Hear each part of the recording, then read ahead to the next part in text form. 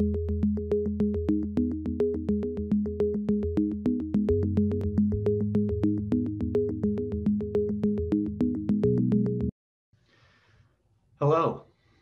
I'm Paulo Shikarian, CEO and co-founder of Cyricon. Thank you for taking the time today. So, we'd like to talk about a common question I get, and that's, what is the difference between artificial intelligence and machine learning? And within cybersecurity, when is one more applicable than the other? A related question is, where does deep learning fit? And so in the market, we see a lot of discussion on machine learning, deep learning, and AI. And we often see some of these terms used interchangeably.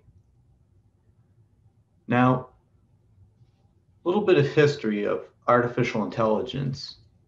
Artificial intelligence as a mathematical technique is not monolithic like, say, calculus or algebra. Artificial intelligence is actually a grouping of a lot of different ideas with the goal to either mimic human reasoning or to come to very logical reasons that outperform human reasoning. And so there's many disparate different aspects of artificial intelligence. You have things like game theory on one end that deals with, looking at everything from, say, nuclear deterrence to modeling more toy games like the prisoner dilemma. We see things like adversarial search, which was used in software like IBM's Deep Blue that played chess many years ago. And we see machine learning, which is more about using data to make some kind of prediction or identify some sort of anomaly within the data. Now, all of these things are artificial intelligence, but they're just different aspects of it.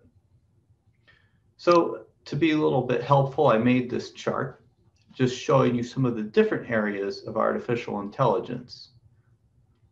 Now, in general, we can think of things like game theory, path planning, adversarial reasoning. These all generally are used to lead to some sort of decision. The algorithm is saying, hey, you should do this. Now, machine learning is a little bit different because it's used to predict some aspect about the data.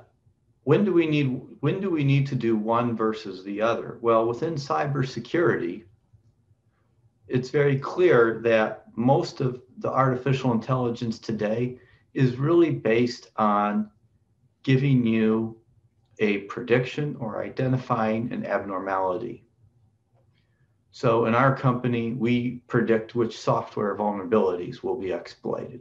We clearly use machine learning.